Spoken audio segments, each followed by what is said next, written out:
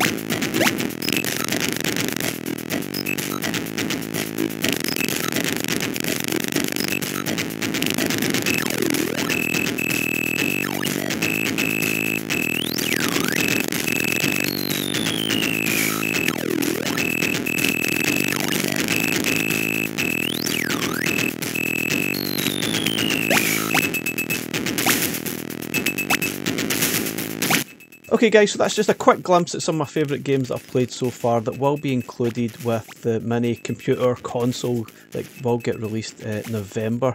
Obviously there's a lot of games on here, there's 48 games. I will play through all of them and release that video very soon, so look out for that. There's a lot of complicated games here that I probably won't do justice, but I'm looking forward to giving them a go anyway. Thanks very much for watching, and I'll catch you again in the next one. Bye for now.